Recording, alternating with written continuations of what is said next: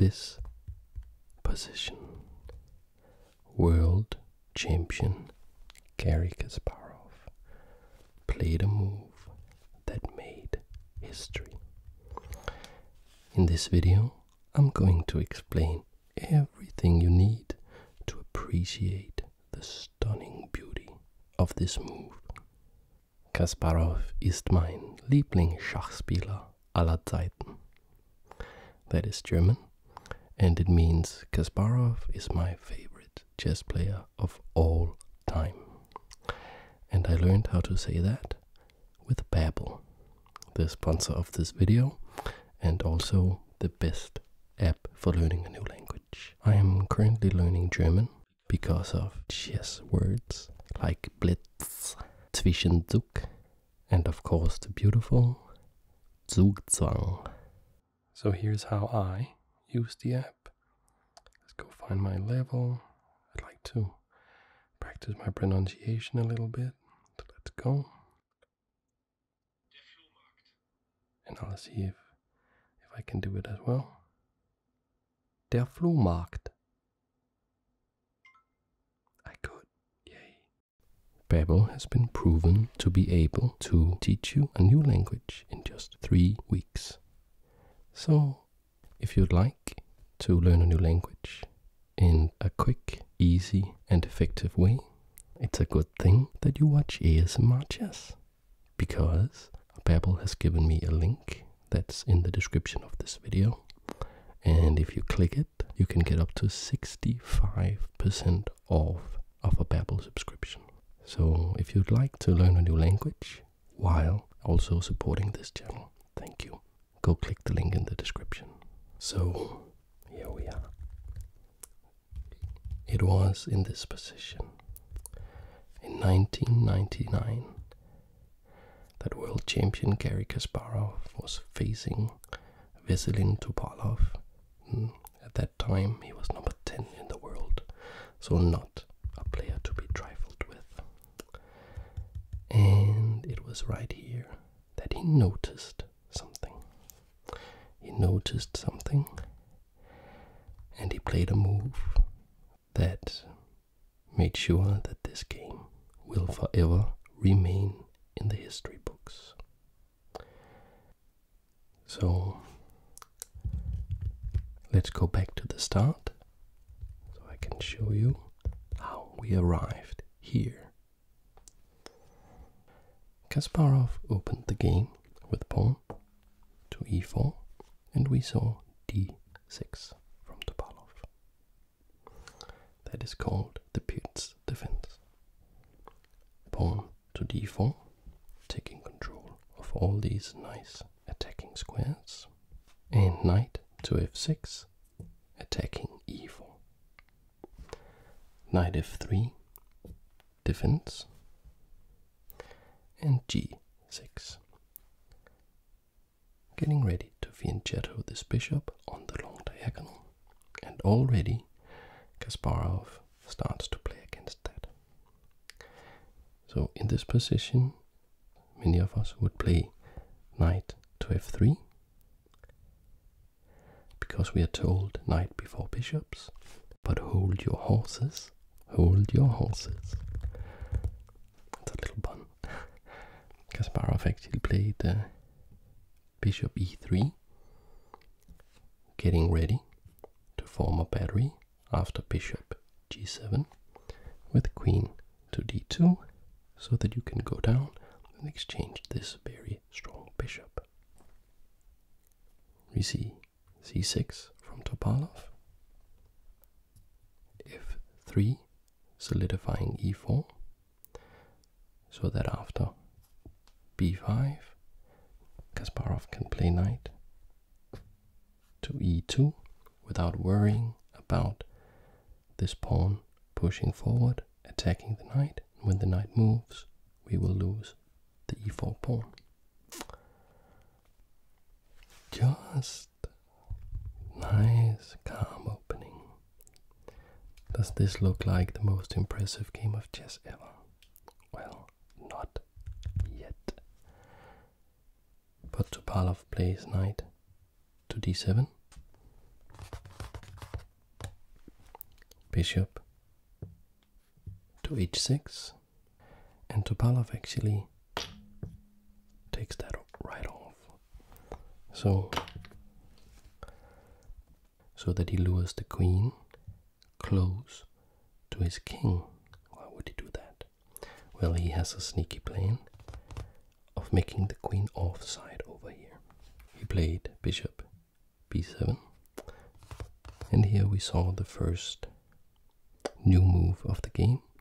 Up until now, this was all known theory, but here Kasparov played the novelty with a3, just protecting b4.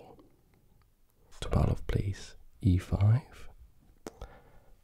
attacking d4, and castles long, protecting the pawn with the rook.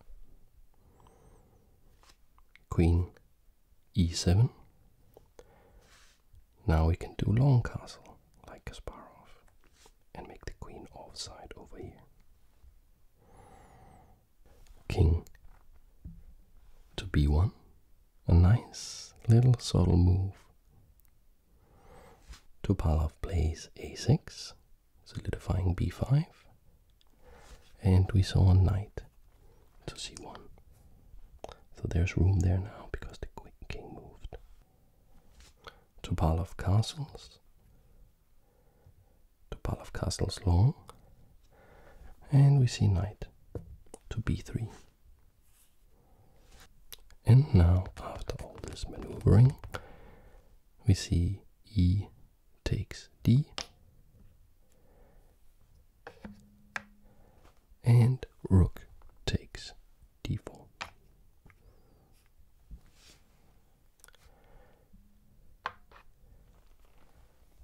c5, pushing the rook back, and knight to b6. Now we have 1, 2, 3, 4 pieces looking at d5, so it's clear Topalov is going to be able to push the pawn forward, and he's going to make a strong attack. So we are getting close to the position where Kasparov played the move that modern grandmasters consider the most impressive move in chess history. Kasparov played g3. Now the bishop can come out with a check, so the king prophylactically goes to b8. Now there's no check. Then Kasparov continues the attack with knight a5, attacking the bishop. Topalov says, oh, I need this bishop to protect, all the light squares. So the bishop drops back. Now, bishop h3, just a little nice sniper bishop, looking at c8. Now the king can see the red dot. It can't quite get him yet, but it covers one of the exit squares. However, it is now time to play d5. Now this guy is backed up by everybody, the rook, 2 knights and a bishop, so there is no good way to capture this pawn, but Kasparov has a few tricks up his sleeve. This queen was a bit offside, so queen to f4 with a check to the king, and the king goes to a7. And now he plays rook on h to e1. Topalov says, well, I wasn't going to take this pawn. There's no need to defend it. I was going to play d4, attacking the knight and threatening to move all my foot soldiers towards your king and trap him in his own castle. The knight goes forward, knight to e5, threatening the queen, actually looking at both the knight as well. So something has to be done about that. And Topalov just snaps it off with knight on b takes d5.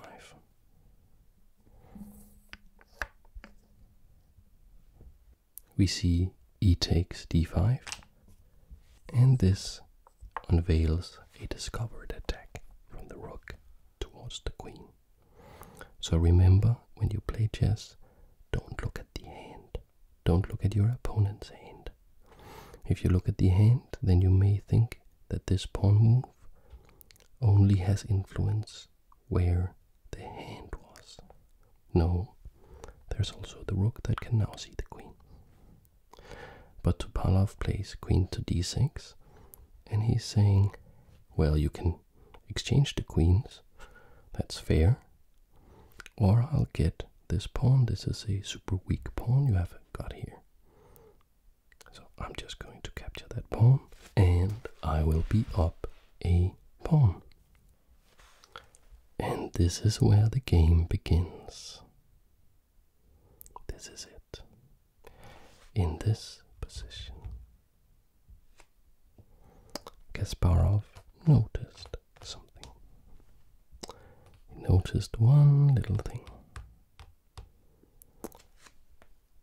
This rook is not optimally placed. It is actually a bit of a liability. Don't believe me?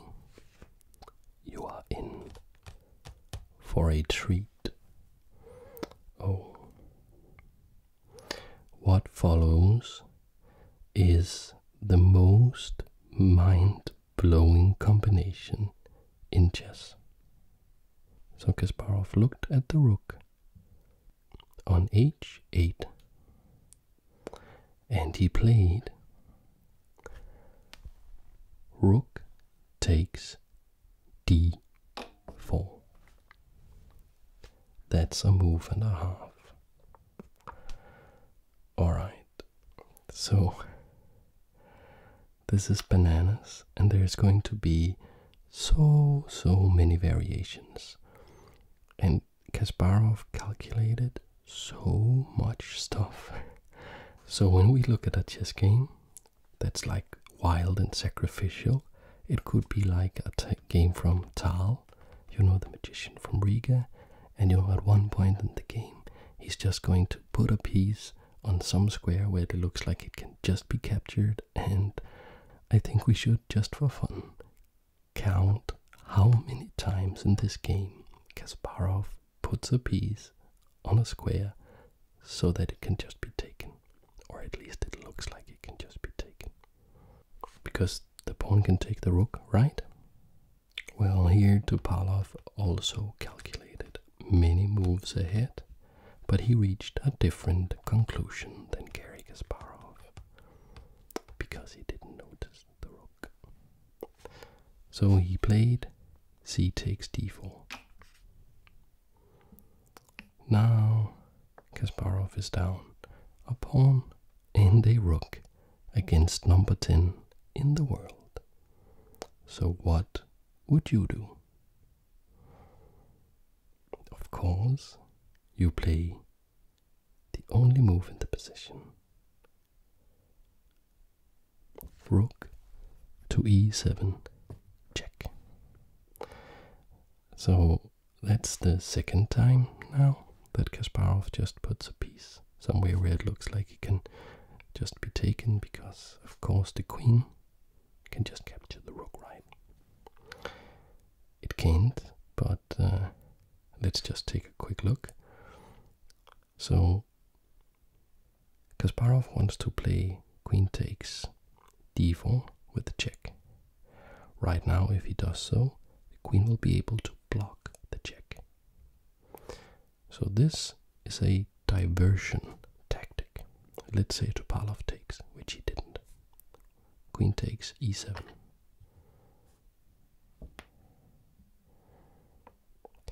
Now queen takes d4, check, to the black king. The knight takes away b7, So the king has to go to b8. Queen b3, check. You can block with the queen or with the bishop. Bishop holds out for longest, so let's say bishop b7. Then knight to c6, that's check. You cannot capture it because the bishop is pinned to the king, so we cannot move the bishop. We also cannot go, crucially, we cannot go to c8 because of the sniper bishop. So a8 and queen a7 mate. But that was not the end of the game. And this is how the game would have ended if it was one of the classic Immortal games from back in the 1800s, when the art of defense had not really been perfected yet. But this is not how the game ended. No. So Topalov sees that he can't take, and instead goes up with the king. The king now attacks the knight. Kasparov plays queen takes d4, check.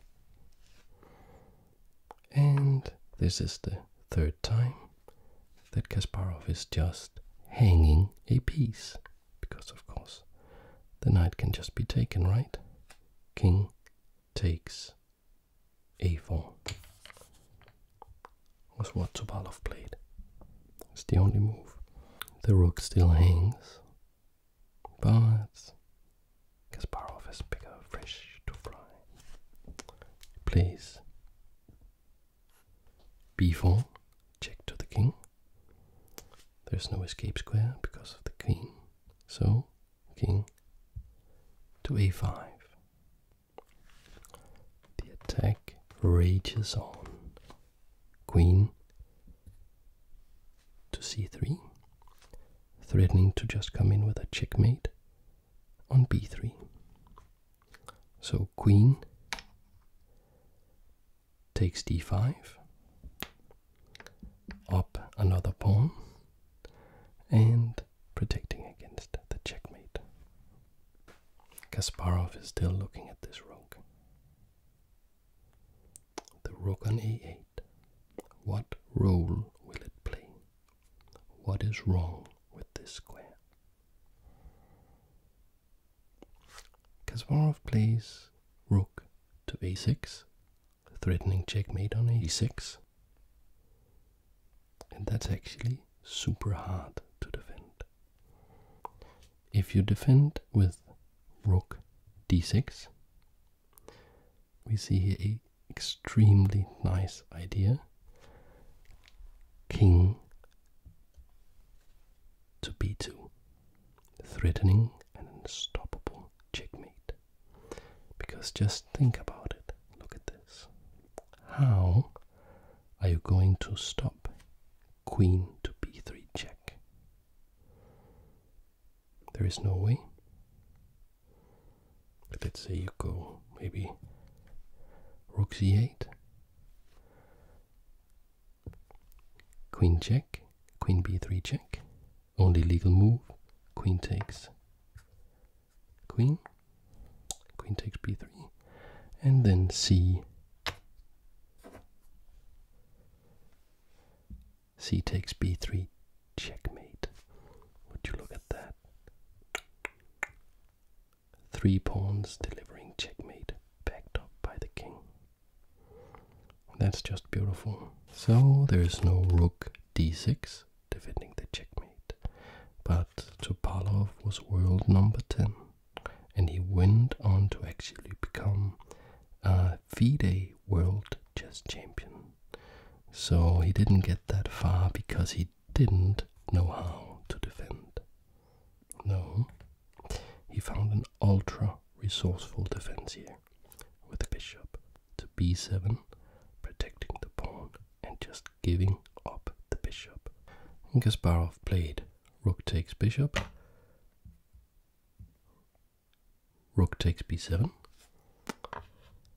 Of course the queen cannot recapture because of the checkmate, But Topalov now has time, because the rook no longer threatens checkmate, to play queen to c4, saying either you exchange the queens, which Kasparov is never going to do in a position like this, or you will get off the attack on b3, so I can get rid of that checkmate idea. Kasparov played queen takes f6, and he bags a knight. He just took 2 pieces, and he's somehow still down material, because that's how Kasparov rolls. Takes 2 pieces on 2 consecutive moves, and is still down material. Queen takes f6, threaten queen takes a6 with checkmate, the same idea as before. But here we see Topalov's nice idea. Nice defensive idea. Because now he can play king takes a3.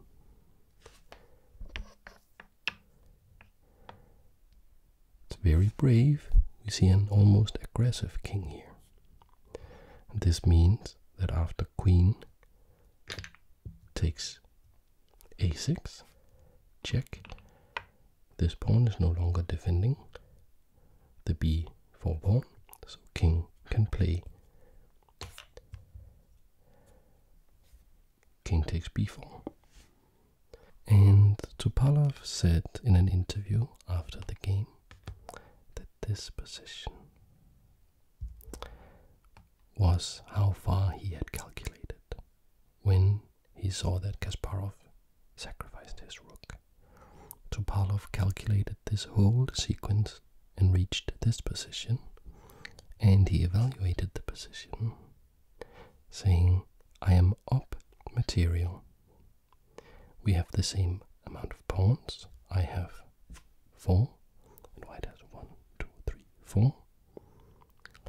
I have a rook, you have a rook, I have a queen, you have a queen, but the last one is a rook for a bishop.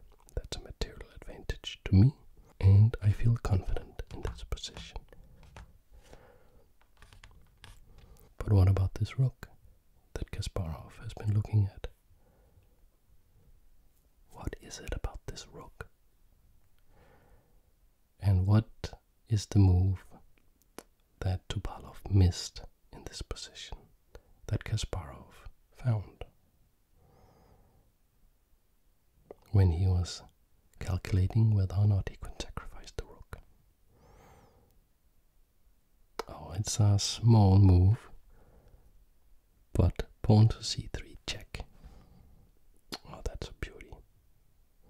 The queen can't take c3 because then it is no longer defending b5, so we would see queen takes b5 with a checkmate in 3.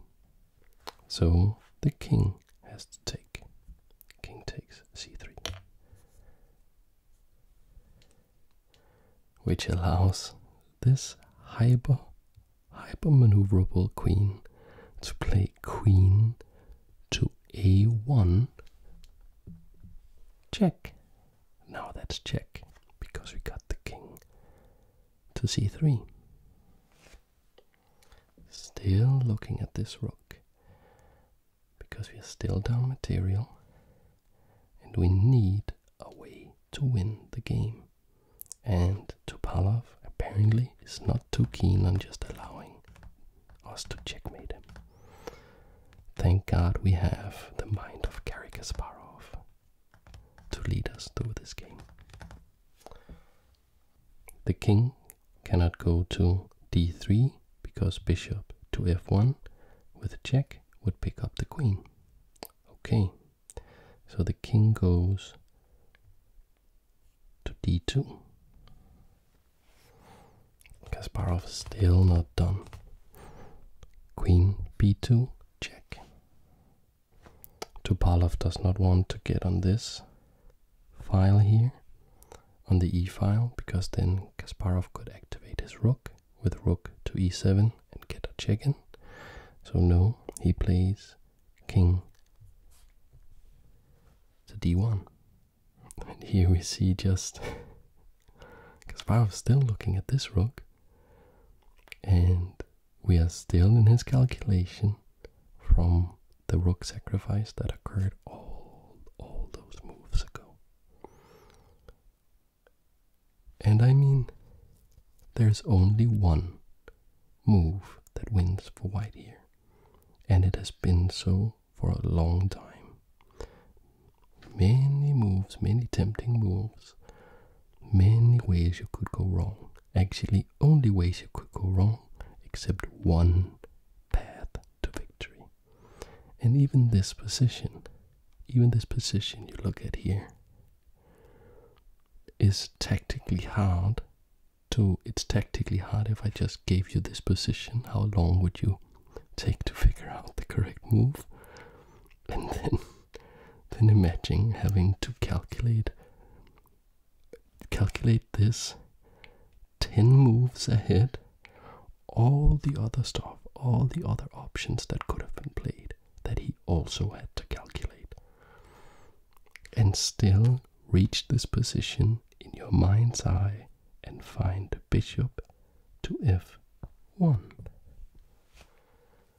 Now that is the 4th time Kasparov just puts a piece on a square where it can be taken. It's the 4th time. First a rook, then another rook, then a knight, and now a bishop. The problem is, though, that the queen can't take the bishop. Let's just see how the game would end. Queen takes f1. This is a variation. This didn't occur in the game. And then queen c2 check. King e1. Rook e7 check. Only move queen e2. And queen takes queen. Queen takes e2. Checkmate. So there is no taking the bishop. Kasparov still looking at this rook, because in calculating bishop f1, he had to, of course, also calculate Topalov's resourceful defense with rook to d2. You take my queen, I take your queen. And so what do you think Kasparov did? What do you think he did? Of course, he picked up one of his pieces, the rook, and he put it on a square where it could just be taken. Rook to d7. It's just beautiful. And the point, of course, not of course, but the point is that now the rook actually can't take the queen because it's pinned. So now the rook is not threatening the queen. Of course, the rook can't take the rook. And it did. Topalov played rook takes rook on d7. Because the exchange is actually materially is not that bad. Bishop takes queen. Kasparov played bishop takes c4. And b takes c4. And this material situation is actually better for black. After all of this, we are up a pawn as black, and we have the two rooks. Two rooks worth 10 points combined. The queen only 9, and we are also ahead a pawn, so we're actually ahead with 2 points in what would have been a winning endgame if Kasparov had not reached this position in his mind's eye and seen that after all of this, queen takes h8 is possible. And I mean, the reason I did this game was because I saw an AMA with Kasparov on Reddit, and somebody asked him if he really saw this move. And he said, well, I didn't see every single variation, but yes, when I played rook takes e4, I saw that I had queen takes h8 in the end. So that is why this game is considered the most impressive chess game by modern grandmasters. The game is actually not over, and if I had this position, if I was white playing Topalov, I can bet you I would lose 10 out of 10 times, because black still has shots in the, still has bullets in the chamber. First he plays rook to d3, attacking the pawn. Queen a8, defending the pawn. But rook was also defending c3, so now he can push pawn to c3. This threatens a check and making a queen, then black would win. So Kasparov plays queen to a4, stopping the advance of the pawn. The king is in check. King e1. Kasparov doesn't want to lose his f-pawn, so he plays f4. We see f5 by black. And the white majesty chases the black king with king c1. And here Topalov tried his last shot with rook d2, attacking a2. And here Kasparov played the best move, of course, which is queen to a7. And Topalov resigned. And why? Well, he had hoped to be able to nab this h-pawn, but if he captures h2, then queen g1 check picks up the rook, which would be here, so that doesn't work. Also the queen attacks now the base of black's pawn structure, so these pawns are going to fall. And finally we threaten queen e6 check. When you move the rook, or whatever you do to try to stop the check, I will pick up your c-pawn, which is your only asset, your only advantage you could say you have. So there's no way to get out of the situation. So this is where the game ended. Basically Topalov is now down a queen for a rook and a pawn. And if you saw how Kasparov could play when he was down that much material, well, then you best believe he can win a game when he's up a queen for a rook. And Topalov recognized that and said, alright. But we give kudos to Topalov, because he did not take it lying down. He was absolutely fighting, putting up an extremely impressive defense. And yes, this is just such a chess beauty.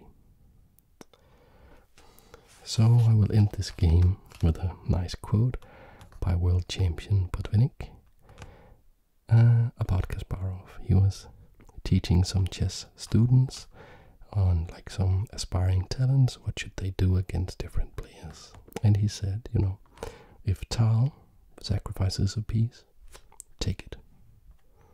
If Petrosian sacrifices a piece, don't take it. And if Kasparov sacrifices a piece, resign. Kasparov was a beast, the beast of Baku. That's the video. I hope you enjoyed it. I think this game is just absolutely beautiful. Thanks for watching. See you in the next video.